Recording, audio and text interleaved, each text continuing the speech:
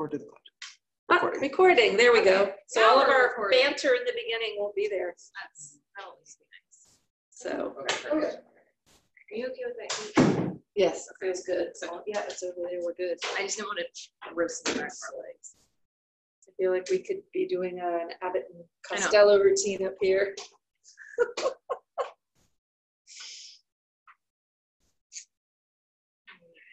I'm just going to wait a couple more minutes. For this section, oftentimes Stacy Corker is the one who She's All a right. good girl. Yeah.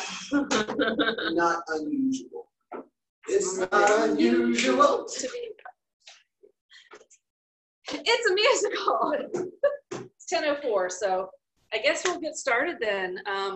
So we're going to go over Chapter 480, Massage Law, as well as the rules chapters of 64B7 Florida Administrative Codes. You'll find those in MindTap. And we're going to also go over the highlights that are in the study guide. So if you don't have those printed out and you just want to take notes, then that's what you can do. And then we're going to go from there and jump into the chair massage packet and paper assignment as well. So stop us if you have any questions, wave if we don't notice you, or whatever you need to do, and we'll backtrack. All right? So we're going to go over actually the names of the laws. It's Massage Practice Act, Chapter 480, which is important to know. And the massage rule in Florida is Chapter 64B as in boy 7, Administrative Codes. And we're going to go over the purpose of massage law. And since it's just us, we can kind of talk back and forth. Are you muted right now? You are? Yeah, I'm not. So, okay, so what do you think is the purpose of massage law, for us having massage law? Isn't it to get the prostitutions out of it? But I don't know. Yeah, definitely. To keep the public safe, right? To keep us professional, to keep the public safe, to get rid of those unqualified people who aren't licensed. So they define it in our study guide as the purpose of massage law is to protect the public from unqualified practice of massage. Unqualified equals unlicensed or negligent. The law allows the public recourse through legal remedies, and it allows for both civil and criminal prosecution. So, and that is a highlight in your study packet. Okay. And then they go on and they define massage in Florida as the manipulation of soft tissue of the human body with hand, foot, arm, or elbow. Whether or not such manipulation is aided by hydrotherapy, including colonic irrigation, or thermal therapy, any electrical or mechanical devices, or the application of the human body of a chemical or herbal preparation. So we can do body wraps and things like that as well. In 1998, the board ruled that ultrasound, electrical stimulation, any mechanical or electrical device may be used by a therapist who is competent to use the device. So, and I don't know if have you already done chapter 2 and 3 ethics? You can just do thumb up or thumb down if you're muted. So you kind of learned the difference between you may be allowed to use something, but whether or not you are qualified to use it is a different story, right? We've always got this responsibility to make sure that we're not negligent in doing something that we're not qualified to do. Like I know a therapist who saw a YouTube video on ear candling, thought it was supposed to be dripping earwax down into the ear, didn't think it was doing it right, burned the person's hair. She'd never done ear candling training or anything, just watched a YouTube video. So even though we can do ear candling, she should not have been doing ear candling, right? So that's where that negligent comes in. If you willfully injure somebody, where you know, even if you accidentally injure somebody. So the laws are there to protect you in that way as well. We have a relationship with the Department of Health and the Board of Massage. We are regulated by the Department of Health, whereas like Cosmo and estheticians are regulated by the Board of Cosmetology, which is also why we, as when you're a student here, cannot accept tips like you could in skincare, because we're under the Department of Health. So no tips for massage therapy students because Department of Health says that's a no-go, Okay. right? So Department of Health is the oversight agency for the Board of Massage and other healthcare providers. The functions of the Department of Health, they issue licenses to practitioners, they collect money from practitioners, and they investigate complaints against practitioners. So what you really want to know is that we're regulated by Department of Health, and they're the ones who assign the Board of Massage, and we'll go a little bit more into that as well. The Board of Massage themselves, they regulate our profession through rulemaking and regulation of profession through disciplinary actions. So that's what the Board of Massage that Department of Health creates does for us. Some facts regarding the board. There are 7 members. You'll want to know this. It's an important highlight. Of those 7 members, 5 are licensed massage therapists with 5 years licensure. And the other 2 represent the public.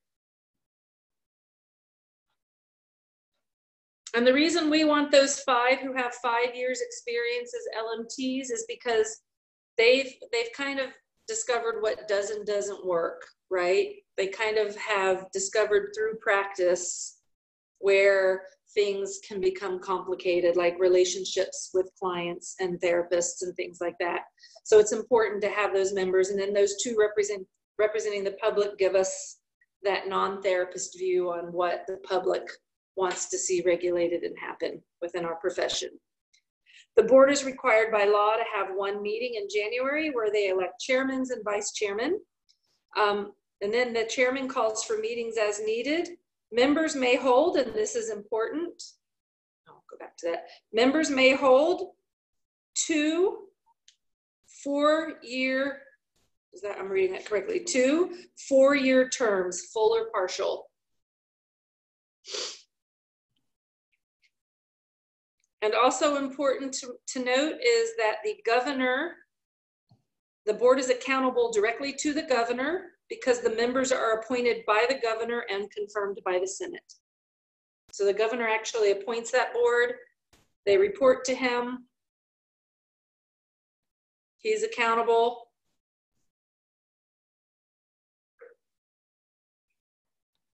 It's not just some mysterious tribunal. Yeah, so they actually, they have to have a quorum of at least 4 to have a legal meeting. They have to publish their meeting 7 days in advance, and they have to adhere to guidelines. And also important to know is they must be a U.S. citizen and Florida resident for 5 years and hold a high school diploma or GED. And of course, you have to have a diploma or a GED to be an LMT. So those kind of go hand in hand. So we're going to go over a little bit of obtaining a license in Florida. The board has the sole authority to issue the license to one who has met all the requirements of education and examination. The board's application for licensure asks questions related to arrest history, drug, alcohol, job history, drug, alcohol abuse, sorry. They now have access to FDLE computer as well to see what the background is. And they have, you have 3 methods to attain a license. You can attend a board approved school like Sun State for a minimum of 500 clock hours, no more than 6 hours a day or 30 hours a week. That's why we're such sticklers about clocking out for lunch and all that good stuff. Mm-hmm. Apprenticeship is also a possibility. Apprenticeship is a minimum of 1,473 hours. 700 of those hours are hands-on. So if you find somebody to offer you apprenticeship, you have to do a lot more than when you go to school. 1,473 hours and 700 of them hands-on. It has to take place in a licensed establishment under supervision of an LMT with 3 years experience. And it has to be no less, it's got a window of 12 months to 24 months, no less than 12 months, no more than 24 months that has to be completed in. So that person has to basically be working full time during that apprenticeship for free, right? Because they're under Department of Health. And Then we have examination in Florida. Once you receive your candidate number, you have 90 I days. said there are 3 methods. I just have school and apprenticeship. Oh, via an endorsement, sorry. One has met all the educational and examination requirements of Florida, coming from another state, which licensed practitioner have no unresolved complaints against them. So when you did chapter 2 and 3, you probably learned about portability of your license and whether or not it can go to another state and what those state requirements are. Depending on what state they're coming from, you could be endorsed if you've met all the requirements that our state has. Okay. So that's the third way. So once you receive your candidate number, you have 90 days to schedule your exam. And that's why we try to get you scheduled as soon as you're finished with the requirements we have here, like massage prep and your curriculum and everything else. You may attempt the exam multiple times and fail, but you must pay for each attempt. So, and of course, we really want you to pass it on the first go. An important note to take, you must pass the Federation of State Massage Therapy FSMTD test, which is the MBLEX, which stands for Massage and Bodywork License Exam. The cost to take the MBLEX is $195. Once the test is passed, you must apply to Tallahassee for your license, and the cost is $155.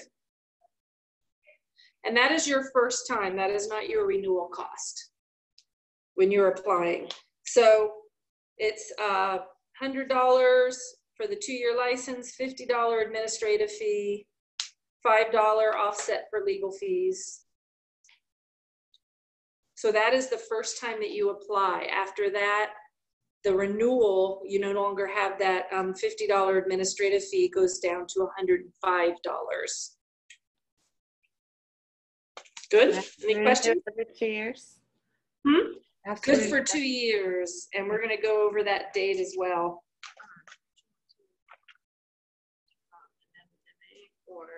Yeah, is it further back? I have a note there to talk about it. I also have a note to talk about it. So. All right. So once you receive your license, and this may come up as we're going through it further in, you're going to receive what's called your MA number. And as we go through and we talk about some of the laws and rules, you'll discover that MA number, which is your massage license number, your LMT number, is required to be on any type of advertisement that goes out there. And then if you become an establishment, you get what's called an MM number. And whether or not that's required depends on if you're like, say you're a licensed massage therapist and you have a business, but you're only going into clients' homes, then you don't have to worry about an establishment license. You have to have that establishment license, though, if people are coming to your location. And then that MM number will be required to be on everything as well. And I think we go a little bit further into that when we get further into the rules, establishment rules and things like that. Requirements for licensure, you need a passport style headshot for your license application. You do not need to be a Florida resident. You may hold multiple state licenses. And I do know some people who have their massage therapy license in multiple states. The worst thing you can do if you've gone through all that work to become licensed is to let it go. Even if you don't know if you're going to return back to whatever state you were in before, you just never know. So it's always a good idea if you have multiple states and or even multiple license, because you're doing dual, right? Your spa therapies. So you always want to keep both up. A friend of mine kept her skincare up, but not her massage. And now she's thinking about going back into it like 8 years later. And she could have just, even though she wasn't using it, she could have just kept that up every 2 years. It's going to be more expensive in the long run to get it back than it would have been to just keep it. Yeah. You must be 18 years old and have a high school diploma or GED. We already went over, you have to be trained through a board-approved school or apprenticeship. You have to have passed your MBLEX exam. You have to submit fingerprints. And when you're close to being finished, we give you your spa therapies exit packet, it'll actually have information in there as to a place that's close by to be able to go do your fingerprinting and everything. You must have completed application and paid the application fee, that $155 we talked about, and you must meet requirements of endorsement if out of state. So the endorsement if you're coming in, whether or not it's portable. And I'm gonna let Christina take over with massage establishment licenses. Okay, so massage establishment licenses. We talked a little bit about that MM number. That's going to be your massage establishment, right? MA is for the person and M is for the establishment, the place that you're working at. So we have apply inspection license. Can't practice in an establishment unless you have an establishment license. You can change the name of the establishment. Requires a change of name with the board. Change location requires a change and a reinspection. You cannot give or sell an establishment license to a new owner. So if you had the establishment license and you're leaving that location and someone else is coming in as an LMT behind you to work in that location, they have to acquire their own establishment license. Must have property damage and bodily injury liability insurance when filing application, and plan on a 30 to 60 day wait, because slowly turn the wheels of insurance. Definition of site or premises or portion thereof in which massage therapy is practiced. All such sites must be licensed by the state, right? And here's a highlight for you. Such license is biennial. That's every 2 years, right? Renewable by the same date as the massage license, which is August 31st of every odd year. So 2021 comes up, you do your massage personal license and your establishment license. Issued to an owner / agent at a particular address under a specific name. So the establishment is linked to that person and that address, not just to the person, you know, wherever they go. It's just that place only.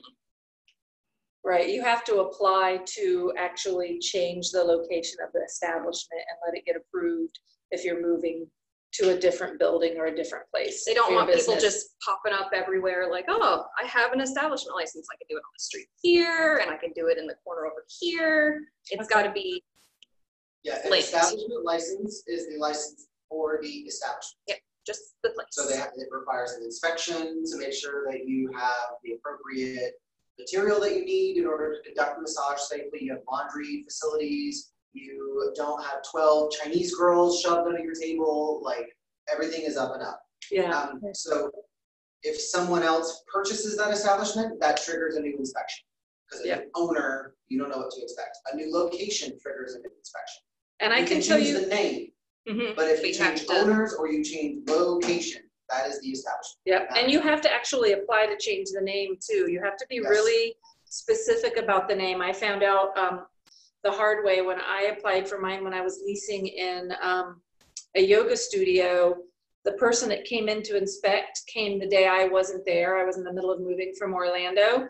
Even though I had done the application under my name with my business name, they put it under Lotus Pond for the yoga center, because that's the building liability insurance, not my personal hands-on liability insurance. And I was going to be required to advertise as Lotus Pond, which the yoga studio didn't want because I was my own entity. I had to go back in before I could advertise and apply to have the name changed, even though they had made the error there, because legally you have to advertise the name that's associated with that MM number, right? So I couldn't advertise I Am Bliss Massage Tampa. I would have had to advertise the Lotus Pond, which was the yoga center. So you have to be real specific about what name you want on there and everything, because they're strict about the advertising. Okay. And that it all has to be tagged back to those MAs and MM numbers. Where did I leave off? Oh, okay. Massage establishment licenses are not required, this is a highlight, at the following events: sporting events, health fairs, conventions, homes or offices of clients, and trade shows are exempt. right? But you still need to get written permission to be on the property for the event. The state and its political subdivisions are exempt, which I don't exactly know what that sentence means. That means Rick Scott can They can do what they do want. what he wants to do. Rude. Yeah. Okay. Let's go You'll on the find on internet. almost all of those codes, you'll find that the up and up guys are exempt. A few more nuances within the massage establishment. Massage establishments may not operate between the hours of 10 p.m. and 5 a.m. So if you see places operating after 10, probably don't want to go there. But there are exceptions. There's always exceptions to rules. Certain healthcare facilities, hotels, motels, bed and breakfasts, timeshare properties, public airports, pari-mutual facilities, Casinos and dog tracks. is that what those are called? Yeah. That's the technical term? Yep. Or approved special events. And this does not apply to establishments at which massages are performed between midnight and 5 a.m. and are under the direction of a physician, physician assistant, DO, DC, ARNP, or dentist. So there's exceptions to the rules. You just have to make sure that you qualify for those exceptions so you don't get popped or fined, because they have plenty of fines to hand out if you're not following the rules.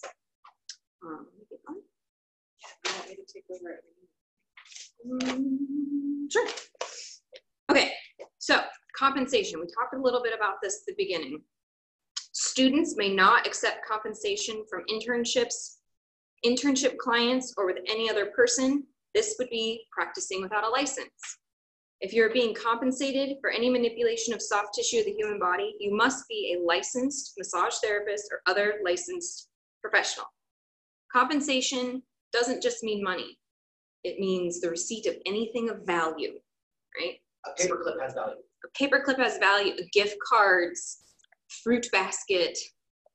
If it Box of has chocolates. anything, a Hallmark card, doesn't matter. And I'm just gonna chime in, it's not worth it for $3 or $4 or $5 because even if you think like somebody hands you cash that nobody's gonna find out, sometimes it happens. We had a student who, the front desk came back and told me, one of your students accepted a tip, and I'm like, how do you know? And they said, well, I asked them at the end of their hair service if they wanted to add a tip to their credit card, and they said, well, I already gave the massage student cash, but yeah, let's add it for the Cosmo. I didn't have enough.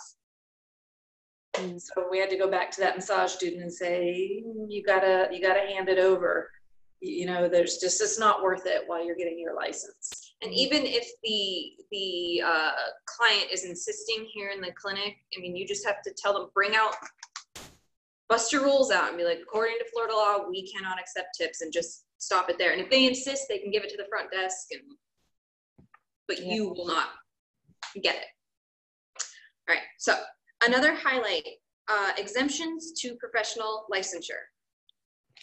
One is an athletic trainer acting on behalf of a professional team training in the state of Florida.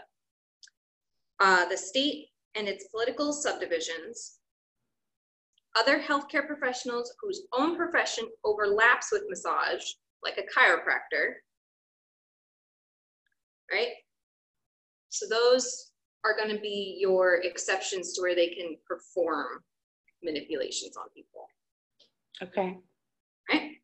So certain professions, their job requires that they manipulate the soft tissue of the human body, but they don't need a massage license to do it. Podiatrists, chiropractors, nurses, physicians, dentists, sports trainers, all of these people in their line of work will have to touch someone. They do not require a massage license. Okay. Okay. Right. Advertisement. Whatever you advertise must have a license number exhibited or mentioned or printed, whether establishment, professional, or both. Always put both. Just put both. Yeah. It's covers everything. You've got everything you need there, who you are, where you're at. Those two numbers will tell them everything they need to know, keeps you above board. I just found it to be easier, print it right on there and be done with it. Now, colonic therapy and hygiene. Cleansing the colon with water therapy covered by massage license, but requires separate training of 100 hours and a separate examination. Among the 100 hours, 45 of those hours must be practical hours. So that's for colonic irrigation. Okay.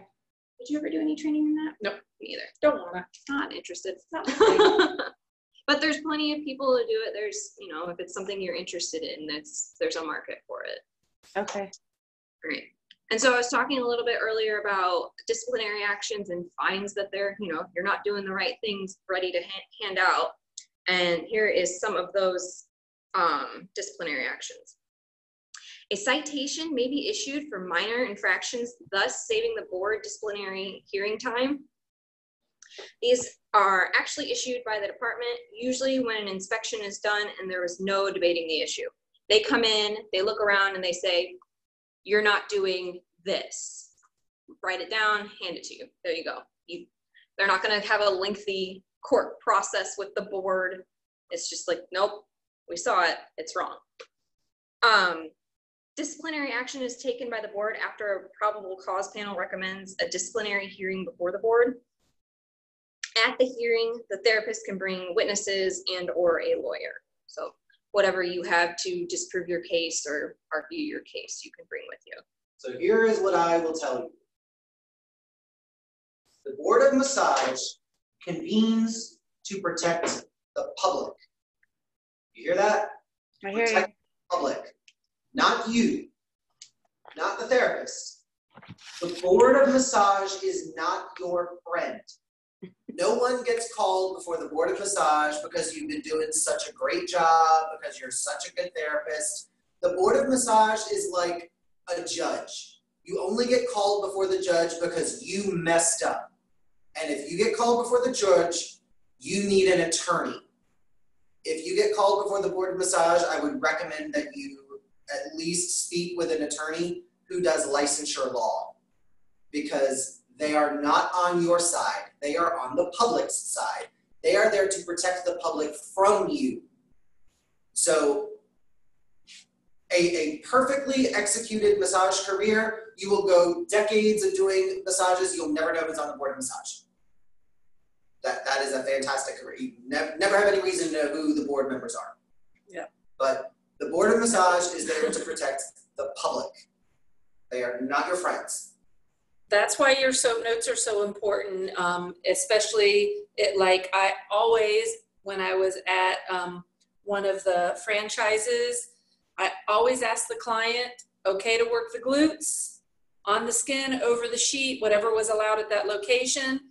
And I would even say, so we're working the glutes again today. If they were coming back, I always put in my soap notes, client said, okay to work the glutes over the sheet, or, you know, lateral on the skin or whatever. I always put a note. If they said, you know, like you want to consistently keep notes and records of what you're doing, and do them properly. No whiteout, no erasing, only annotations to your notes if you have to change something or add something onto it.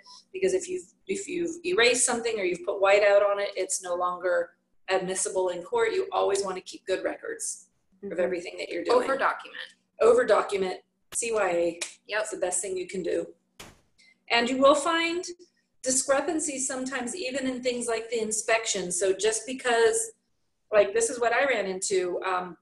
The first person that inspected my establishment, I had a closet that had pretty curtains in front of it. All my linens were on the shelf. They said, the person who inspected me the next time I needed to be inspected said, I'll come back tomorrow. Those need to be in a closed-in container, like something with doors or Tupperware. So the first person, it didn't matter to, but technically the second person said curtains are not a closed-in space, and I had to get like a big plastic bin and put them in that because I didn't have closet doors for my linen. So you want to just make sure you follow to a T. And after that, I was like, they're always going to be in that in case I get inspected, because you know, one person was a little bit more lenient when they came in and the other person was to the T how they wanted everything to look. Okay. Yeah, so behind a cabinet door in plastic, sealed, Whatever the protected. laws say at that current time. And so you have to kind of do your due diligence and research that if things have changed, you know, make sure that you're up to date on all of it. If something changed within an establishment license or your personal license. Like when I got licensed initially, they didn't do fingerprinting. And then they sent me a notice probably 4 or 5 years in, like, this is something you need to go do right now. We are fingerprinting all massage therapists. And I was just out of nowhere, oh, okay. But it was to maintain licensure, I needed to do it. So Yeah, ignorance doesn't, if you don't know the law, there's it no doesn't, excuse. it doesn't matter. You have to research. Like I had to do so much research and little things that I wasn't even aware of, like the massage table had one little scratch on it where if somebody had bodily fluids, it could have gotten in there and I had to order a cover. And it was like the tiniest little scratch. Through the vinyl. Yeah, where it was like the tiniest little scratch, but because it could potentially have something through there, I had to get a cover. Like you've got to research and know every little thing if you're going to get inspected and all of that kind of stuff because they're not going to care if you don't know. I was lucky they said they'd come back the next day. Another one could have said they would come back in 2 weeks or a month, or I could go through the whole process and apply again. So They're research. They're reasonable people though. Like they They come are. in and they're nice and polite, maybe a little curt, but you know, they've got their whole area that they have to service. And by the time they get done on one side, they got to turn around and go back and do it all over again. So Yeah. they come in with their little laptop Well, trolley bag. Do they And come by? how often? Mm. Inspections? They drop in once a year, don't they? Yeah, I had somebody drop in like 6 months after the first time Calendar year. randomly, and they don't tell you when they're coming. They didn't even tell me on the first inspection. I was still in Orlando moving to But your Tampa. first inspection, they'll schedule with you. They didn't. They just came in. They just came in When I got to, inspected, we set up a date and time for the first one, and then after that, they could drop in Monday through Friday, normal business hours. They didn't But schedule the first mine. one was scheduled. they just came in and I was still in Orlando trying to move to Tampa. And luckily the yoga center that I was leasing space inside of was open to let them in and show them around and all that kind of stuff. And I rushed over with a cover for my table and all the little things I needed to fix. Yeah, and they don't do 12 months to 12 months. It might be 6 months in between, as long as they're in 2 different calendar years that they're stopping by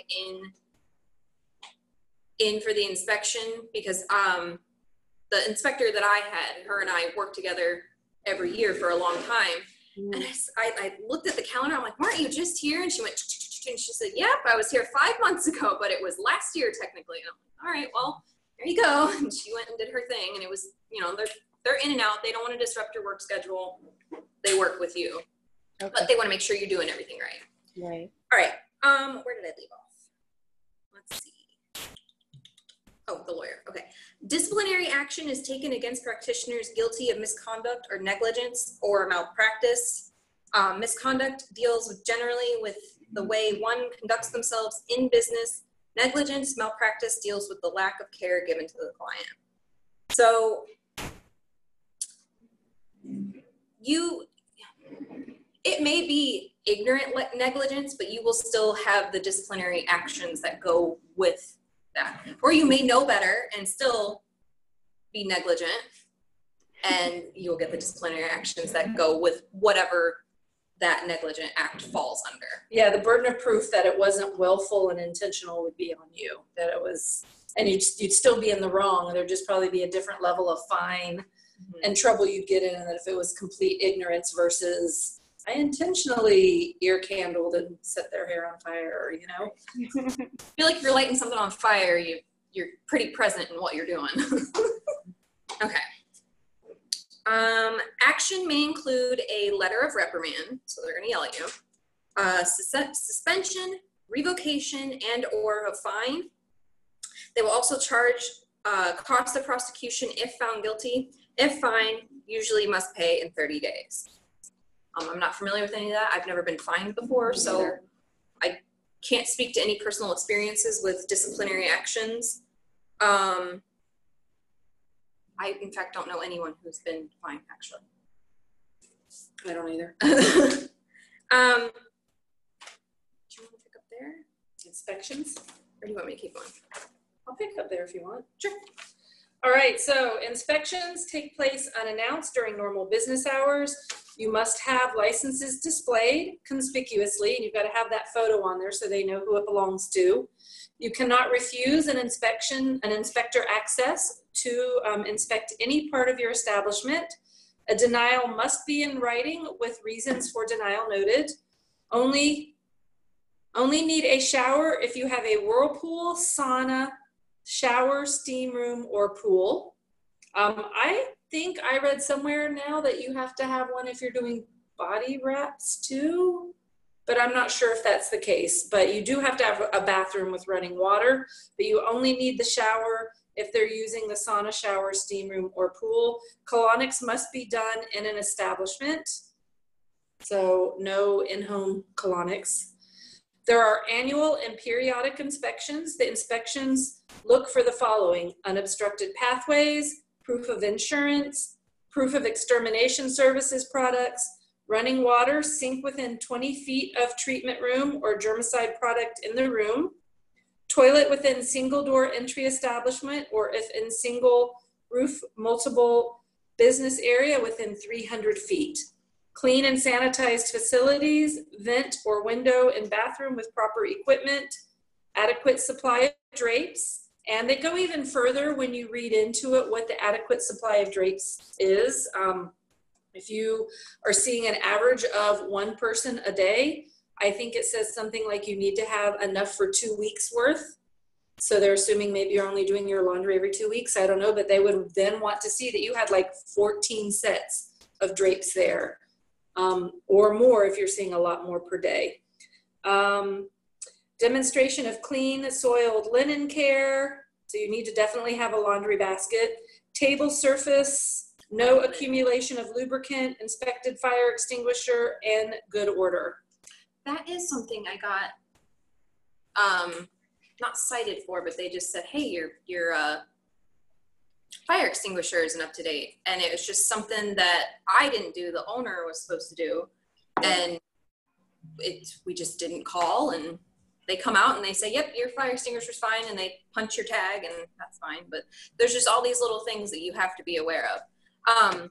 With the, what was it? Demonstrating of clean and soiled linen care, your soiled linens must have a lid. Yes. It can't just be like an open laundry basket. Yeah. And actually, I don't think that they require that you have laundry facility on site, because we didn't at Lotus Pond. I was taking it home to launder daily, though. Yeah. It left with me daily. It didn't stay in there overnight. Part-time job folding laundry. Yeah. Yeah, sure. Renewing your license. So active licensure, you are in compliance with CEUs, and those stand for continuing education, and want to practice for compensation if you choose to do so. An inactive licensure, you do not intend to practice for compensation and may or may not have taken the required CEUs. So active, you've got to meet all those things, including the CEUs, because you want to get paid. Delinquent licensure, and this is important to note, you do not respond to your renewal notice or make any effort to renew. You don't give the board any money. So you can go inactive. But you can also go delinquent if you haven't paid them. They want their money. So delinquent, you do not respond to your renewal notice or make any effort to renew, and you don't give the board any money. After all that work, why just keep it up? Yeah.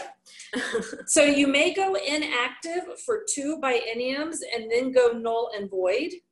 If you are delinquent, the licensure will be null and void at the end of the biennium you failed to renew it in, as either an active or inactive practitioner. You may switch one time in the biennium, active to inactive or inactive to active. So you can only choose to take a leave and go inactive once during that 2-year period, or go from inactive back to active once in that 2-year period. You can't kind of go back and forth. Why would you want to be inactive? So let's say your husband is going overseas for the military and you know you're going to be out of the country for 1.5 years. Mm-hmm. You could go inactive and you wouldn't have to pay the renewal fee if that year and a half overlapped with the renewal time.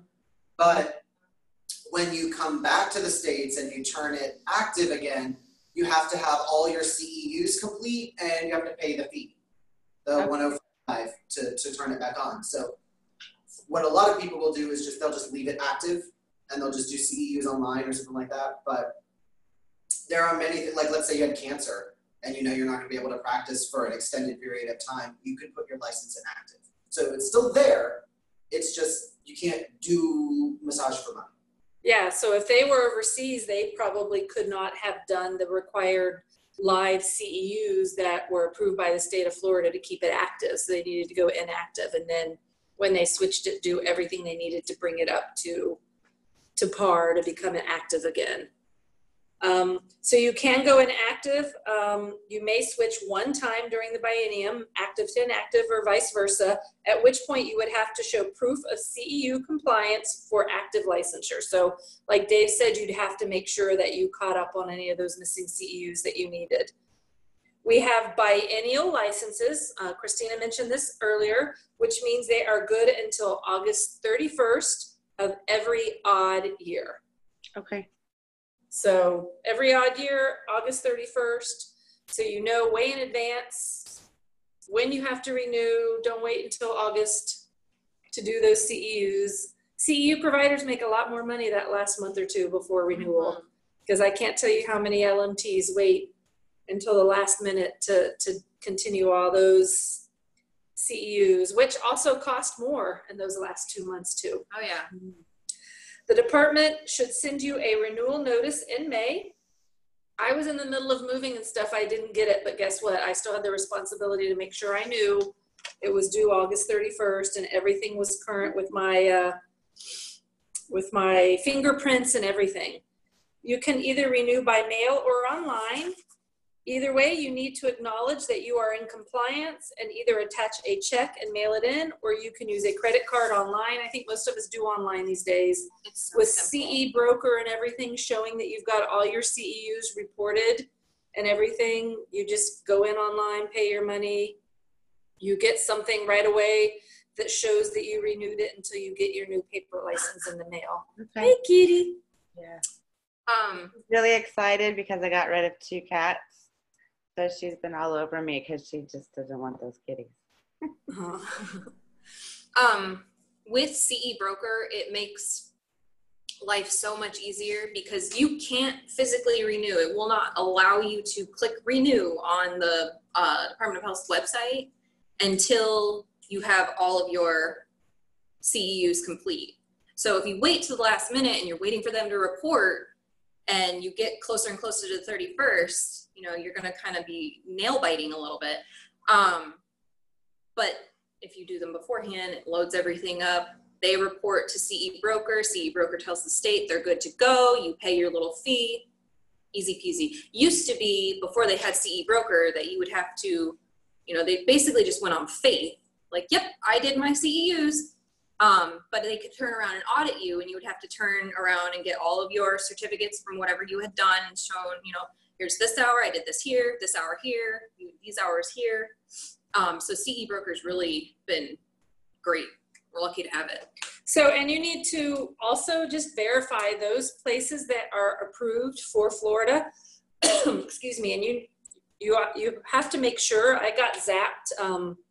Unfortunately, I paid for when I did my infant massage training CEU, and it said it was approved, an approved CEU provider. I didn't read teeny, weeny little writing that exempted like 3 states, including Florida. Florida had not approved their curriculum yet.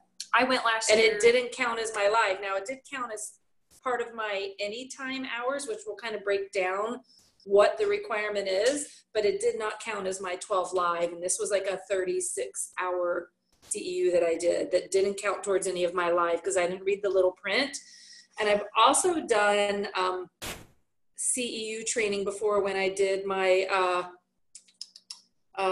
post-isometric stretching CEU, that they're required within 30 days to put it in CE Broker, and after like 3 months it still wasn't there. The department didn't care that it wasn't reported. I had to follow up with them. They claimed that I'd given them the wrong license number. It still took them, it took like almost 5 months before this company finally reported my CEU. So you have to double check it and make sure they're there. And just to make you even angrier, I teach CEUs, I upload people's CE credits on CE Broker. It is the easiest. Of course, it takes 2 seconds. I type in your license number, it autofills your name and everything, and if I have my roster, I just double check that that's your correct name. And it already knows what class I'm reporting for, so it already knows how many hours and everything, so I literally type in your license number, It's brainless. verify, submit, Yeah. it's done. It literally takes me 3, maybe 5 seconds. Yeah, I've had it report day of before, where they had just a small enough Normally, class when and they I'm went. teaching in-person classes, I have it reported to their CE Broker before they leave the building. Yeah, this was the weekend that it was the last of the renewal period, and we were in there No, doing it's a this big hot company that stone. It may take a little longer. I mean, I'm talking about me in a class with 3 to 6 other people here, but I'm telling you, it is not hard to report to CE Broker. You just want to follow up and check and make sure they're being reported throughout that 2-year period, because if you waited till the weekend of and then found out that those 12 hours didn't count, like I found out way in advance that I had to do 12 more, but when would you find time to do it before your renewal deadline and stuff? So you just have to be diligent and checking on everything. How many hours? We're going to go over that. It's 24, but it varies a little bit depending on when you, like your first time versus your others. So CEU stands for Continuing Education Unit. Sometimes you'll see Continuing Education Hours.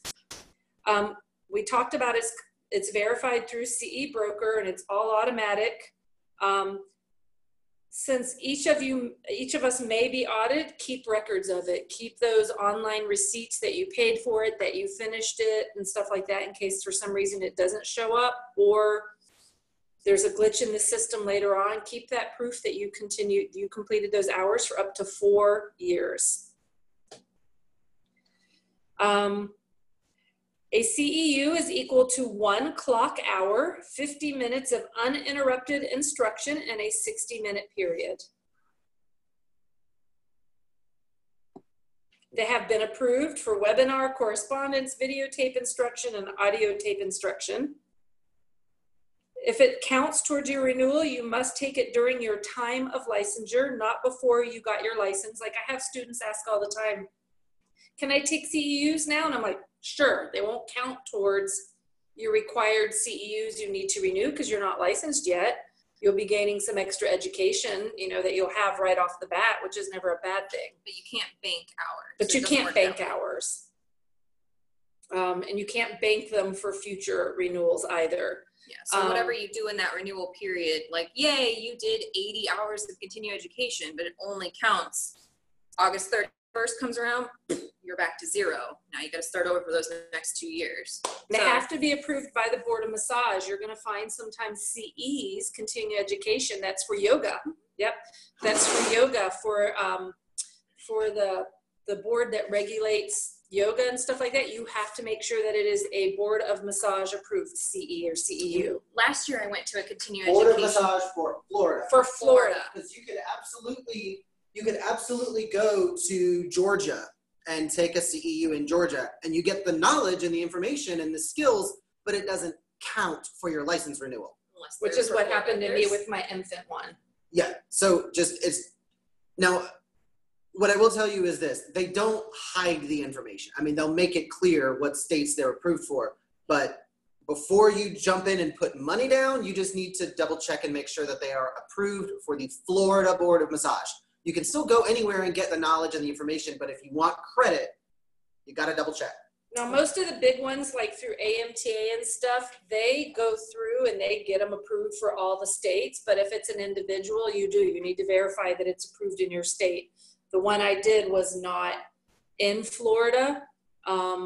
but they were improved in almost everywhere but like 3 states, and that was, my oversight. I did a cupping continuing education last year, and when we got to the course, the instructor had to make an announcement that Georgia, she was qualified to teach for Florida Porta Massage and Georgia Porta Massage, but Georgia had changed their rules to take out traditional Chinese medicine. So cupping was no longer a recognized modality in the state of Georgia. And so they weren't going to get license renewal hours for their class, and they found it out day of. So, Yeah. you just have to be really diligent. So if you were audited and not in compliance, you would be charged $25 per hour for each CEU you did not take. So of those 24, I don't know, what's 24 times 25? I don't do math. 24 divided by 4, $600. Yeah, something like that. Something like $600, which I don't have $600 sitting around. I don't know about you, but Well, not for the state. you would be unable to practice until proof is given and approved, and you must take them. So this is important to know. You must be in compliance with your CEUs in order to renew your license. It won't let you now, but it's all digital and online. It's 1 per month of licensure, not to exceed 25 per biennium. Now, this is where a lot of students get confused. You're not required to take one every month. If we're a 2-year renewal and you're required to do 1 per month, that means 24 hours during that 2-year span. It doesn't mean you have to do 1 per month. I'm doing one CEU a day. Not to exceed 25 doesn't mean you can't go over 25. It just means it doesn't count. I did the 100-hour Thai massage training. It just, the other 70, well, only extras. 12, the only 12 count, 18 counted. 12 live and 6 anytime is all that counted of that 100. So you can go over, it just 36. doesn't count. Those renewing for the first time, their CEU requirement will be based on the months licensed. So as a new licensed LMT, if you say got your license in August, September, October, that's 2 months less. You would only be required to do 22 hours during that 22 months that you were licensed. Does that make sense? Mm-hmm. So, or if you were only licensed for 8 months and then it was time to renew, you'd only be required 8 hours. I have a question. If you, okay. Sorry. You had said earlier that you fine $25 for each CEU if you're not compliant. What does Yes. that mean? 25 per hour. So If you don't take the CEUs, they're going to charge you $25 an hour, or if you take the wrong ones? if you lied, which Oh. now it's kind of impossible to do now that it's all online, but This it's was when still it was there. self-reporting, and you said, Right. yeah, I did my 24 hours, and you only did 20 for those 4 hours that you lied about. You get a fine for not being compliant, plus 25 times 4, there's $100. Plus you still had to take them before Plus you you could get still your have to take license. them before you get your license, so you fall delinquent, and it's just the domino effect of fines that follow that. I have found to get your first 12 live hours, Premiere is really good, and they're kind of like look and learn sample classes. They have a bunch of them, and you can usually get all 12 hours in a weekend, and they're more like a symposium style. Some of them will have hands-on, some of them won't, but it's kind of like an hors d'oeuvre into a modality. I found out about Bamboo Fusion there, did the look and learn, and then went and decided to do the 16-hour full course. Although we do offer them here, and as a student, you'll get a discount on Okay. your CEUs. That's also- So, and we're really, really, really cheap, our CEUs, compared to other places. So when you get your license the first time, the 24 is different. It's the number of months you were licensed. But say it's less than 6 months. You finish, you get your license, and 4 months later, it's time to renew. If it's less than 6 months, there are no CEUs because you were just licensed for less than 6 months before that renewal happened. So that's the exception. Does that make sense? No. How can it be 6 months before your renewal when your license is 2 years? Well, because what if you finish school 6 months before August 31st of the odd year and you get your license and boom, 6 months later, it's August 31st, 2021. right? Like if someone was to start the course and they finished next year, 2021 in May. So that would put them at only 3 months before the renewal. The renewal is always August 31st of the odd year. So you're very every year, or is it every 2 years? every 2 years. But what if you finish school only 3 months before the renewal period of August 31st, 2021? You've been licensed for 3 months. That's not 2 years. Right, for 3 months. So you wouldn't, Because you're not renewing. Renewal is every 2 years. You're new licensed. Now you're renewing on August 31st. Every 2 years you renew. Okay. So it's only different when you're a newly licensed. You just got your license. Doesn't matter when you just got your license, August 31st of the odd year, it's due to renew. It could be 8 months, it could be Just 12 when you months. first get your license, right? Is that Yeah, what you're only saying? when you Right. first get it. Okay. Only when you first get it, if the license is less than 6 months, then there are no CEUs. Anything over that, you're responsible for. Say you were licensed 12 months and then the renewal period hit, 12 CEUs. So let's talk about those 24 once you're renewing every 2 years. Those 24, 12 must be in a classroom environment, hands-on live of the 24. 6 can be anytime, any way. They can be online classes.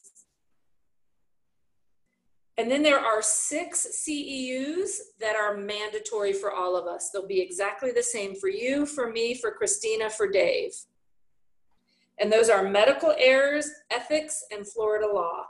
There's 2 hours for each.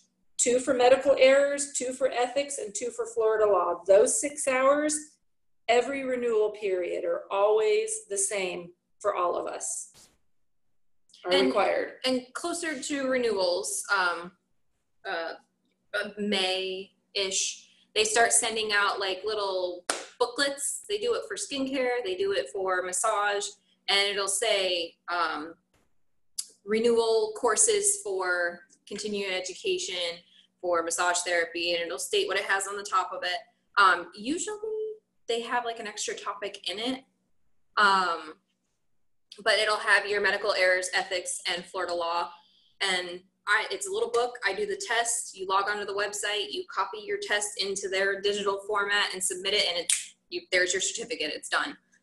Those usually cost like $10 or $15 each, those 6. I think the most I've paid is $16. Now I have found though, like what she was saying, if I've gone and done like a 12-hour training somewhere that cost me $295 or whatever, in order to try to entice you to come take their CEU, they'll say, we'll throw in these 6 required for free. And you just go on and you do it through their site. So they'll throw those 6 required ones that are like 10 or 15 bucks in for free to try to get you to sign up for their big CEU. But sometimes, because it's 10 bucks a pop or whatever, or 15 bucks a pop, I do them through AMTA and they're cheaper. I usually get those out of the way right away. Yeah. 2 years before they're ever going to be due, so I don't have to think about them again later, because they're cheap and they're easy to finish. But those 6 are the same for everyone. Medical errors, ethics, and Florida law. That changed when I first started. One of them used to be HIV/AIDS. Now that's not part of it because the way it's treated and the way people are able to live their lives with HIV and AIDS is totally different. And now. there is an initial licensure of human trafficking training. There is. Well, there's been some changes to the laws too. A couple months ago, Claiborne. A couple of months ago, yeah, with the 2020, they're not going to affect your test here or anything, but they may come up by the time you're ready to roll around to your NBLEX. I think the biggest thing is now a manager of a spa has to actually be an LMT before it could just be random person hired as a manager. Like at Hand and Stone or Massage Envy, our manager was not an LMT. Now one of the managers on site has to be an LMT. And the other big change is that human trafficking signs, awareness signs, have to be hung up in conspicuous places. I think those are the only only 2 changes. Some of the more recent changes that are going to be different than the packets that you're going to have from us online. We still haven't been able to get copies of those to post in our hands.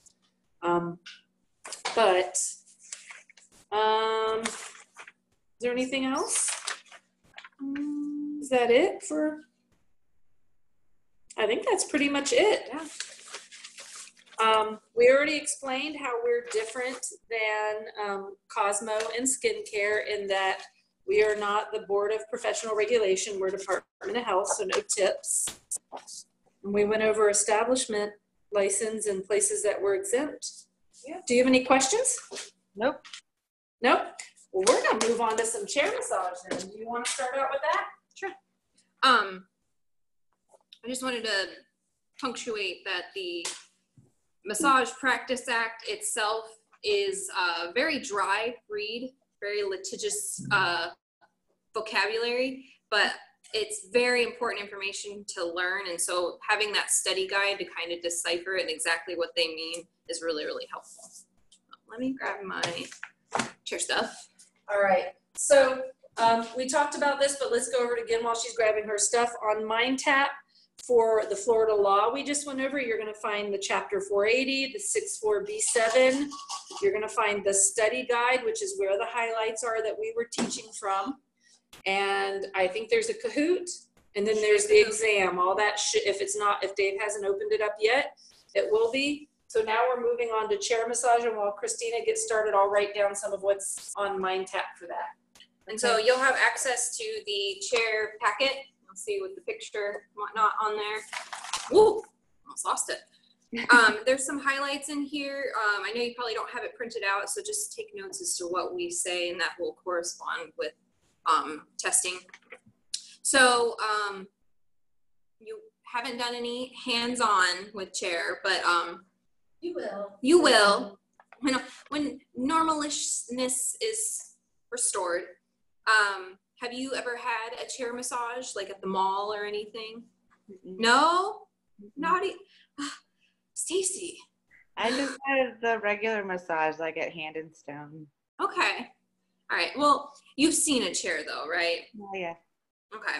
So where you put your face down into the face cradle and your knees are kneeling into the pads and they have their arms resting, so you're kind of in this position so you can access the back of the body. Mm-hmm. You'll get very familiar with setting up a chair and breaking down a chair and the proper body mechanics to do that. The body mechanics for doing that, you need to take care of your body and make sure that you're not straining and hurting yourself to do that.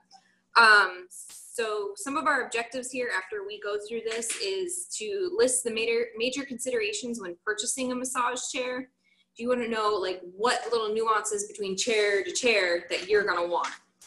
Do you want it to be adjustable for tilting, or do you want it to have a high capacity weight limit, or do you want it to be very lightweight because you're going to be traveling a lot with it place to place?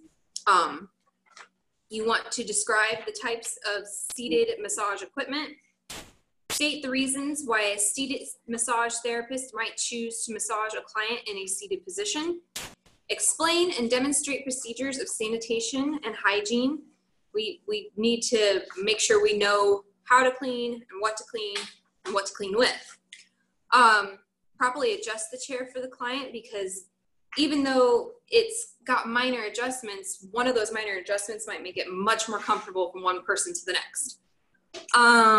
Describe the proper body mechanics and safety considerations for the massage therapist who uses massage chair, and use adaptive professional communication to effectively communicate with the client before and during the massage, and then ultimately performing a basic chair massage routine. You want to read the whole thing? I don't know that we have to. We could probably just kind of go over the most important parts or the highlights, right? Okay. It's up to you. We've All right. got like 50 minutes. So I'm just going to start with the first highlight, but to give you a little bit of an introduction. Massaging a person's shoulders while he or she is sitting in a chair is often instinctive. I don't know, when my husband's sitting at the breakfast table and I just on his shoulders, That's just an instinct for me. But it's just so easy to access top of the shoulders, upper back, neck. I mean, it's just an easy access point. So when you have them in a massage chair, it gives you access to this person without having the dress down factor for some of the more modest people. So that's an option for them. Seated chair massage is often referred to as chair massage and came to prominence through the efforts of David Palmer, whose vision was to make massage therapy safe for everyone, anywhere, anytime. And he introduced seated massage in the workplace in the early 1980s. So that's something you're going to want to write down. Your packet says 1908, which is incorrect. That's a little typo. David Palmer, 1980s. He introduced seated massage in the workplace in the 1980s. That's David Palmer, not Arnold. All right, and so he started working at corporations such as Apple Incorporated and Pacific Bell. So that's going back into the 80s when Pacific Bell was still a thing. He developed the idea for chair to complement the massage, for a chair to complement massage. So he's the one that created an actual ergonomic chair to put someone in instead of having them, you know, elbows on a table sitting in a regular desk chair or a dining chair or whatever. In 1986, this is a highlight we have here, the first special chair and coined term on-site massage, right? Palmer adapted the traditional Chinese system of massage called AMA to create massage routines performed on the client in a special portable chair. And all that last part was important. 1986 is when he introduced the first special chair. He's the one that coined the term on-site massage, and it involves traditional Japanese system of massage called AMA, A-M-M-A. And so you'll see, like in Japanese paintings of their traditional bathhouses, people sitting on really low stools, and those would be the type of stools that they were using for massage. So at chair massage, we're using a combination of those acupressure, compression points of AMA along with Swedish massage techniques. It's a combo of both. Yeah. We also use chipotement in chair massage. It's really effective, and you have a lot of power because you are perpendicular with your person as opposed to being over a table doing your percussion. And Kitty's pushy. And if I put her down, she bites, so. Aww. She might not like the speaker. My cat has a fit when there's voices on speakerphone. Who is He gets all up in my face. Who is it? Yeah. Okay. So I talked about a little bit about this earlier. Some of the more modest people might prefer chair massage to traditional massage because they don't have to disrobe. There's no need to disrobe, no lubricants are used, and people generally feel less vulnerable seated in a chair than lying on a table. And the time commitment is considerably less, especially when the therapist goes to the client's place of business or on site. So they don't have to take time to go to a place. They don't have to disrobe, so they have that comfort level. Some people just don't enjoy table massage. They prefer a chair massage. It's also some people's mobility issues. Some people can't lie flat, so a chair might be a better option for them. So sessions are usually short, typically 5 to 15 minutes, although they can last as long as 30 minutes, which makes chair really affordable for a lot of people who maybe cannot afford a full hour massage. They can get a chair massage for about $10 to $20 because the normal average is about $1 per minute. So like she was saying, there's no need to disrobe. There's no use of lubricants. That's important to know. And as she said, they feel less vulnerable, but it's also a really great way to introduce yourself. I don't even know if this is in the highlights, but this is going to be how you're going to sell yourself as a therapist. If you go to a chair event and you don't have every single person asking for every single last business card that you took, start practicing your chair, because they're going to say, where do you do full body massage? Can I get a card? This is your teaser for them as to what's to come. So not only is it accessible to people who maybe don't want to get on the table, this is going to show people how good you are and get them to want to book. And when I go to, if I'm working for someone else as a third party at a chair event, I'm obviously not booking clients there, but if I'm representing me at an expo or an event, I always have a sign that says, sign up today and save like $20 off your first massage. And I make sure I buffer enough time in between my massages so I'm not just making money there, to actually get them booked right then and there for their 1 hour massage when they ask about it, and market myself like crazy that way. Yeah, I would do some people do half off. I would do health fairs, and I would just do quick little 5-minute intro, and I wasn't charging for the chair. It was essentially like, here I am, this is my work. And I mean, I had a stack of business cards probably that big at a 55 and older community in a teeny tiny town, and they were all gone. And I drummed up a lot of business that way, and made some long-term clients just by 5 minutes on a chair. Well, and I've had some students say, I don't like chair massage. I don't like chair massage. I'm like, learn to like it. Learn to like it and get good at it, because this is going to be how you can sell yourself. And if you have downtime in between clients and things like, I mean, in between building your business and getting busy, there are companies out there that when I go for one of those third-party companies where I don't have to call a client and arrange anything, I make $40 an hour just to show up with my chair for a 2-hour or 6-hour event every 2 weeks, deposited directly into my bank account. So you can also make good money doing chair massage. 40 an hour is the going rate to go out to a business and massage. Or if you are at a salon or spa and you do have some downtime, you could set up in the entryway lobby area and just kind of, you know, remind the regular clientele like, hey, I'm here and these services are available too. So that's a good way to access people that are already in your foot traffic if you're at an establishment. So I don't usually give away massage, but at the yoga studio, when I was first building my business there, I would only 5 minutes, not 10, not 15, just long enough for them to be like, it's over. I would give 5, I'd have them sit because they've been in there sitting, studying, because they did yoga teacher training long enough for me to do like 5 minutes of neck and shoulder they wanted to book. So you can even use it in that environment. Like she said, set up. Maybe you're not charging $1 a minute. You're just doing hand and arm if that's what's accessible while they're getting their hair done, or setting up as they're leaving for a quick 5 minutes. By the way, this service is here. Here's my card. You know, if you book today. Chair's wonderful and dreadfully underrated by some therapists, but it's such a useful tool to display yourself to current clientele of wherever you are and new clientele that's not familiar with massage.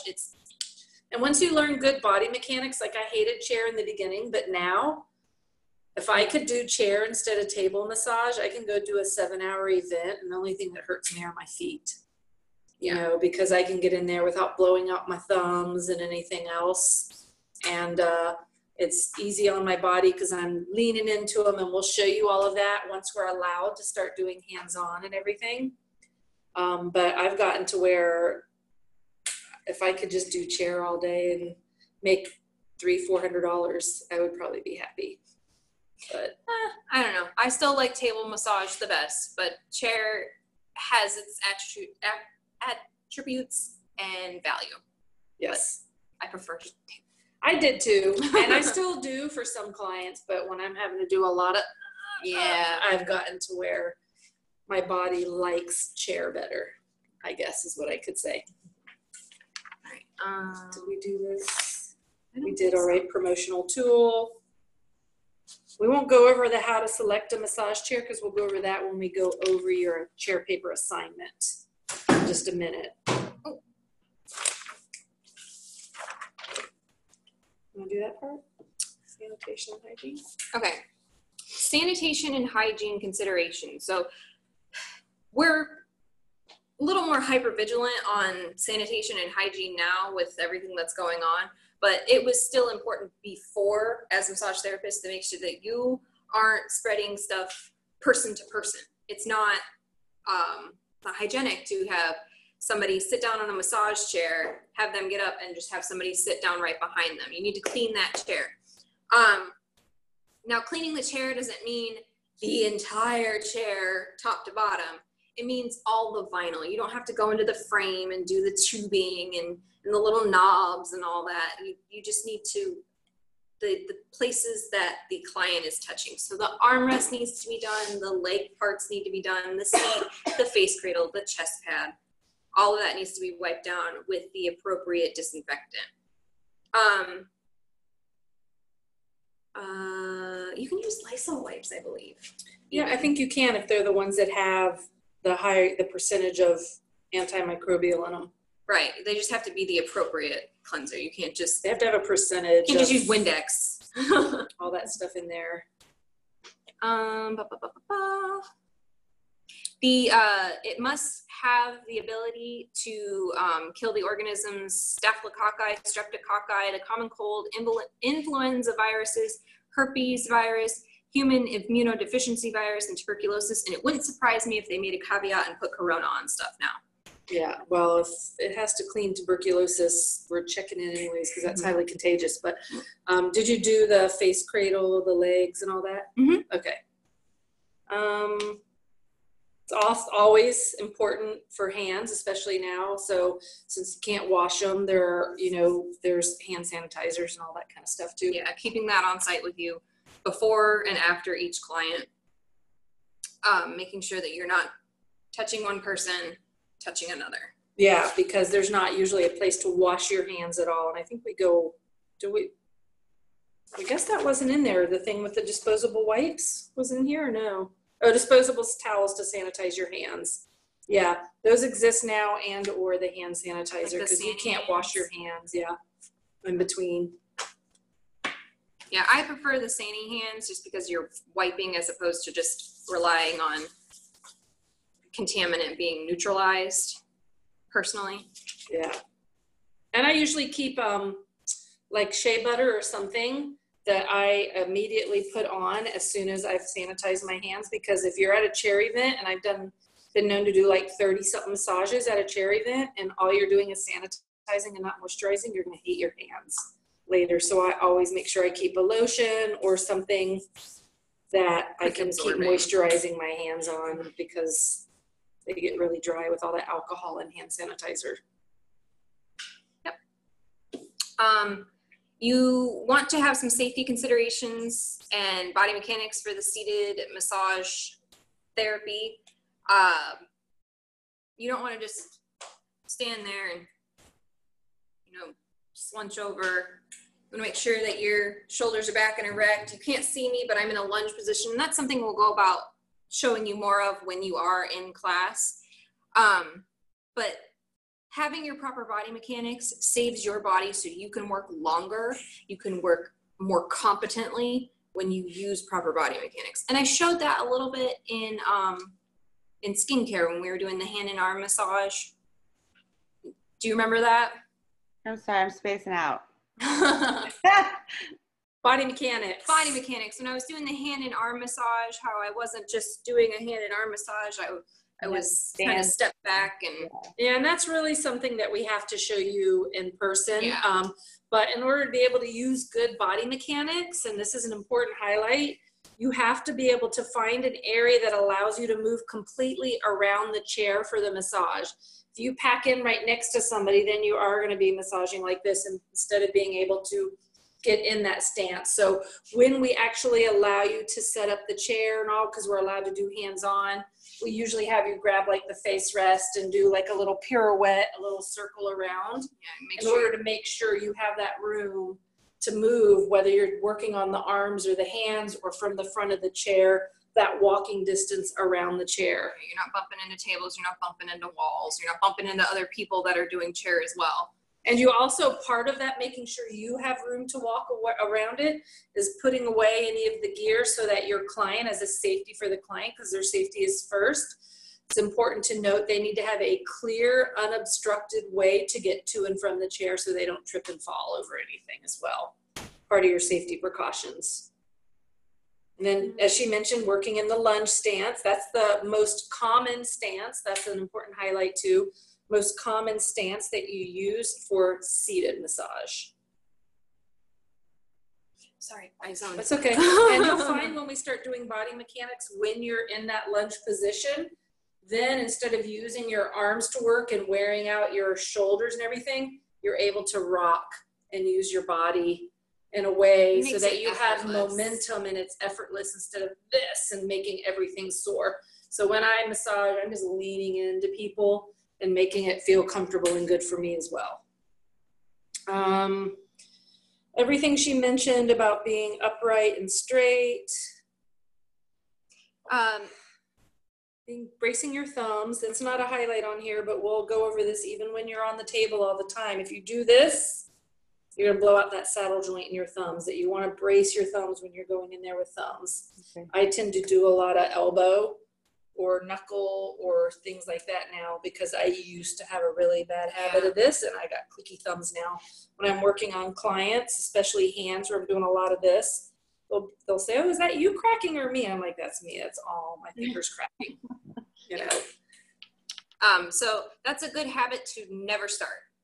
Don't rely on your thumbs, you know, moving. Support them and use them that way. That way you'll have use of them longer. You also want to support your wrist. Don't overextend your wrist one direction or another. You want to kind of keep your joints stacked up. And what I mean by that is my elbow is behind my wrist and my shoulder is behind my elbow. So I can really lean into it instead of now I'm straining my wrist here, right? So, and we'll talk more about that when we're in person. It's a little easier to explain. We're here. Yeah. Before the seated massage begins, if this is your client's first time to sit in a massage chair, show them how to do it because they're going to get in and sit in it like a chair and with their backwards, with their bottom on the seat and their back against the chest pad and their head laying in the face cradle like this.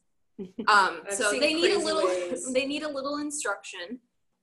And just demonstrate quickly, kind of hover over the chair. You know, you're going to sit like this, straddle here, legs go here, your arms will rest here, and your face will go down like this. Oh, okay, you know, light bulb pops on and they get it. No, just explain it to them, but show them physically while you're explaining to them. Your knees go down here on these pads, your bottom sits here, your chest comes forward, your forehead is going to rest here, and you show them how to get on and off of it. So, and once they are on the chair, you will have to adjust it for that person. Now, some of those adjustments can be made while they're still in the chair. Some of them maybe need to be made with them back off the chair. So if you need to raise and lower the seat height, it's going to require them to get up. And you want to make sure that when they do get up, because it's kind of awkward with the seat between their legs stepping back, especially for the older clientele, you want to make sure that you're there, just kind of like, okay, I'm here if you start to teeter back a little bit, because it's an awkward little step. Yeah, I usually hold the face cradle like this because I've had people take the whole chair over if they're not careful, and then I support them stepping back if they get off. And if I have somebody who is to the point where they just don't physically look like they can get up and off of the chair, then I'll come up with another option like a normal chair, hugging a body pillow against a table or something, because it's liability. It's liability. Some people, if they're elderly or they have any kind of physical handicaps and things like that, they may not even be able to get up or down. But a majority of your adjustments, the seat will work for a lot of people. And then from there, it'll just be like raising the chest pad or tilting the face cradle for them to go closer to them. You may have to make accommodations for breast tissue. Women with larger breasts, there's a specific wedge you can put in place, or raising and lowering it. Just so that they're not hunched over. What the cool thing about that wedge that goes through here too is that you can also use it down on the bar for men if they sit where the bar is uncomfortable on their personal area as well. I've had to do that before too. Yeah. The only thing you don't adjust are the leg height up and down. That's just a standard setting for most of them. I haven't messed with every single massage chair. Face cradle, angle and height, armrest, cradle and height. But the ultimate goal is once they're on the table is that their back is straight, they're not hunched to get to the face cradle, or, you know, their chest isn't on the pad. You want them leaning forward and straight. I know you can't see my body. I'm sorry. And that the armrest is high enough so that the shoulders aren't here, that their shoulders are down where you can access them. Mm-hmm. Once you've made all those adjustments, you just ask the person, is there anything that you could change to the adjustments to make it better? And if not, away you go. You wanna go there? Sure. So then we get into the massage strokes used for seated massage. We mentioned Ama earlier, and then Swedish massage. So seated massage routines are East Asian and Swedish massage strokes without any oil or lubricant. And those include compression, sustained pressure, acupressure, stretching. You can do stretching techniques and things like that. Deep and superficial friction, petrissage, effleurage, nerve strokes, tapotement, as she mentioned, which is the percussion. The strokes used vary according to the training of the therapist. The video that's going to be on MindTap is going to be a basic 15-minute routine. It's going to show a little range of motion and or some stretches like winging the scapula. But then once you've been here longer, we'll actually show you how you could take somebody into twists on the chair and stuff like that. So there's really a lot, including working the calves, the quads, and things like that over time that you can add to. You can actually do quite a bit on the chair if you need to. Mm-hmm. Yeah, some people think that they're relegated only to the back on the chair, but you can access the legs a lot as well. And we'll go more into those strokes once you're here actually doing the hands-on part of it. For the test itself, it's just that part I mentioned. Some of those strokes are the petrissage, effleurage, and stuff. And you can always come back to find these highlights that we're going over when you rewatch the video. So I think now we just want to get into how to adapt the communication. Do you want to do that part? Because if their face is in the cradle and we're in a noisy place, we may not be able to hear them communicate, and we have to look at their body language and or give them hand signals to communicate with us. Right, so whether that be a thumbs up or a thumbs down, or in your chair paper here, they use using 1, 2, and 3 for the perceived level of pressure. And it just lets you communicate with them without speaking. So once they're in the face cradle, they don't have to, it's too much, you know, and it's loud or whatever. It's a foolproof way of just, you know, knowing exactly what your client is experiencing. On a scale from 1 to 5 is going to be your pain scale. We don't want to bring anybody to 5 because that would be excruciating. So I live in 1 through 3. I 1 think. through 3, yeah. So if they're on the scale that they use here, 1 is no pain, 5 is excruciating pain. So 1 to 3, like Christina said, is our goal. Okay. Some clients will choose to, I don't want to be sexist here, but like large men, when they see a small woman or woman in general, kind of, oh, I can take whatever you can throw at me. And they will not communicate with you either verbally or with hand signals, and I can take it. But their body instinctually will tell you what's going on. And so you're working on their shoulders and they just kind of tense a little bit. And so that's going to be your cue to kind of adjust your pressure and go from there. The body can't lie to you. It knows what's going on and it will set you straight. So even if you've got someone who's very, I can take whatever you got, their body will tell you what's going on.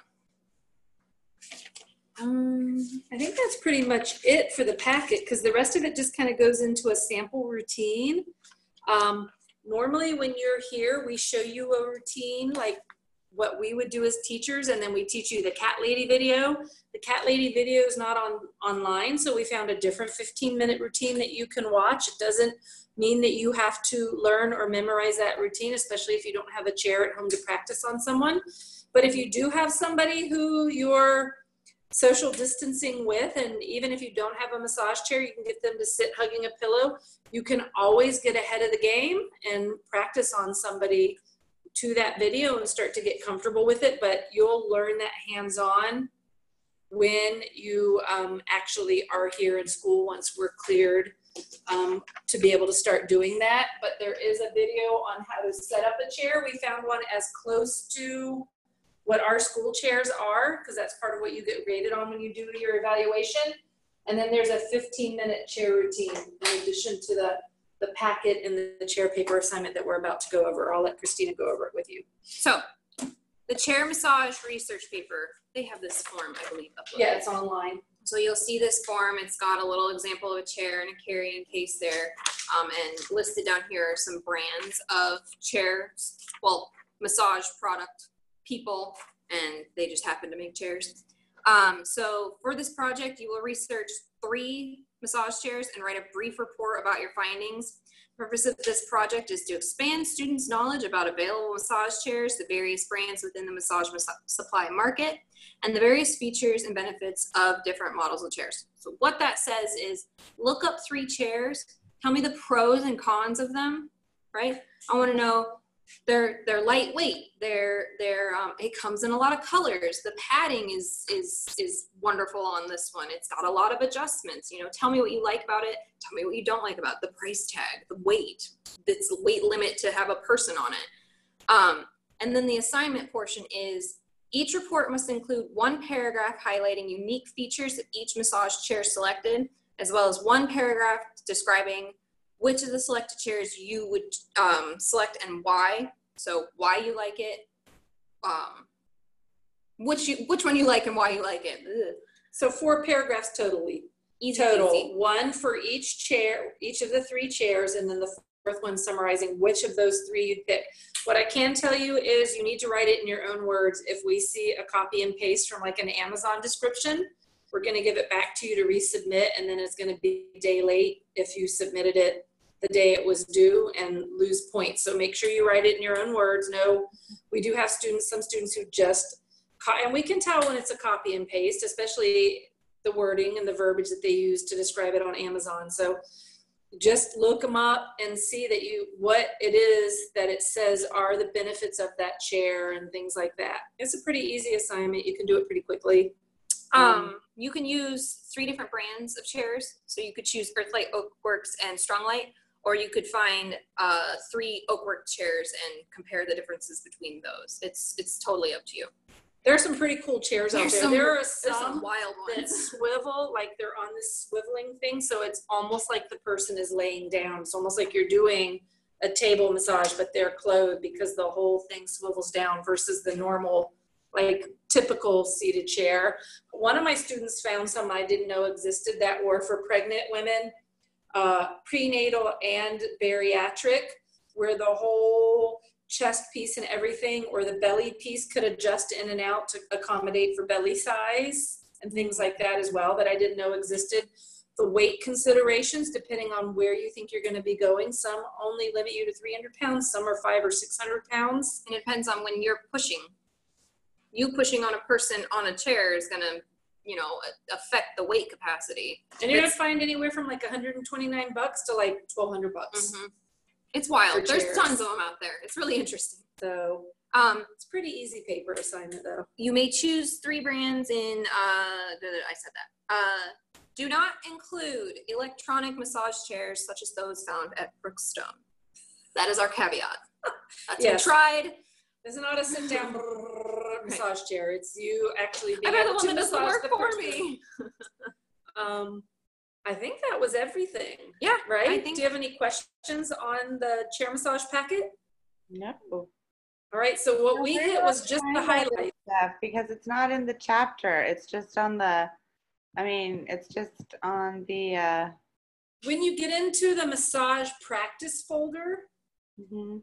there at the very bottom, there should be a folder that says chair massage. If he should have unlocked it for you. Okay. So you're going to see all the normal chapters, like under there, you're going to see chapter 10, 11, 12, 14, massage in a spa environment. At the very bottom, we created a folder that says chair massage. Okay. Okay. And there'll be the, So these are handouts not in the textbook, so. yeah, they're not in the textbook. So they're PDFs of the paper and of the packet, as well as the Kahoot, the YouTube videos. So as soon as we say goodbye in a minute, I'll make sure that Dave has made all of those available to be seen, that he hasn't forgotten to open those up. Okay. All right, cool. Any Thanks questions for us? joining us. I got it. How's the baby? It's a girl. It's a girl. I found out. Yay! And I got a little bump going on. Yeah, she's got the little baby bump happening. So Little beanette. it's exciting. So Christina's going to be teaching you skeletal system Wednesday? Wednesday. Is it your next one Wednesday. Wednesday? Mhm. Yep. So she'll be teaching skeletal. We'll be taking over more and more for Dave. We don't know yet about the school opening. We have to wait until the governor says whether or not everything is opening on the 1st or whether that's being Maybe public extended. school for the rest of the year. Yeah, but Public school is. But we're private. So you guys- So there is a chance. Now it'll be the same as before it officially closed down. You'll have the option to continue distance learning or coming in. If you're in, it's just going to be lecture, and because all the social distancing will still be in place. We'll have to make accommodations for the hands-on when it's safe to do that part and the evals. we're still pondering some ideas of how to accomplish that. So we had a small, I'd say maybe 10% or 20% of the students coming in while we were still open. And then those who had children at home or felt like they needed to stay away from being in school continued the online. It may all be online if the governor comes back and says he's going to extend that shelter in place another week or two, I guess. The task force was meeting Friday, and they had until the end of the day yesterday to give all their findings to him. So I imagine he's going to go through all that and make some announcements. Okay. But online will still be happening even when the school opens for those that choose not to be in person for a lecture. Okay. All right. Thank you. I have Right, a question. I'm sorry. Oh, who? Somebody else is there. It's me. Hold on one second. Sorry, I don't know how to use this. Okay, hi. Hi. So I'm Lauren. I'm from the Fort Myers campus. Hi, Lauren. Hi. I didn't know Sorry. you were there. You've been here the whole time? I popped in maybe within the last 5-10 minutes. Oh, Okay. So I was in the wrong section. So I forgot I was in section B and I just got moved to section A. okay. So I was in the wrong section for like 3 weeks doing that work and I was like freaking out. But so I got an email from Nancy from the Fort Myers campus about my hours. Like I've been turning in all the assignments even when I was in the wrong section, and I'm only getting credit for 7 hours a day instead of 8. So she's like, you need to talk to somebody about that. But I don't even know who to talk to. I tried to email Mr. Dave. It is 7 hours. It is 7 hours. That's what the normal work day is. Well, I'm a VA student and she says it's supposed to be 8 and it could affect my monthly funding because as of right now, it looks like I'm missing hours. So she said I need to talk to someone, but I have no idea who to talk to. Yeah, I would email Dave. I will mention, are you in here under your name? Did you log in as your name so we'll know? My name is longer. I go by a shorten. It's Lauren Lee Moore. Lauren Lee Moore. Okay, because it's my understanding normal students get a 7 hour, the curriculum that we've been putting in is 7 hours worth of work. Yeah, I don't know where the laws. miscommunication is and I don't know why, but like I said, I'm a VA student. So if I'm not getting the full hours, that affects the funding that I get every month. And they can pull that. And I'm like, well, I've been, doing all the assignments. I've been you know, add all the, you know, video chats and everything. I don't understand how that can affect me if I've been doing everything I'm supposed to do. All right, I'll Send have him contact you directly. Yeah. Okay. We'll give you Yeah, I information. emailed him yesterday and I forwarded the email that was sent to me, but I haven't Okay. heard anything, so I didn't know. Okay, we'll make sure to punctuate that, make sure we're getting everything laid out properly for you. Okay, thank you. And this will be uploaded to YouTube, so you can view what you Online need. tab, so you can see the whole lecture, because we did Florida law and we did the chair.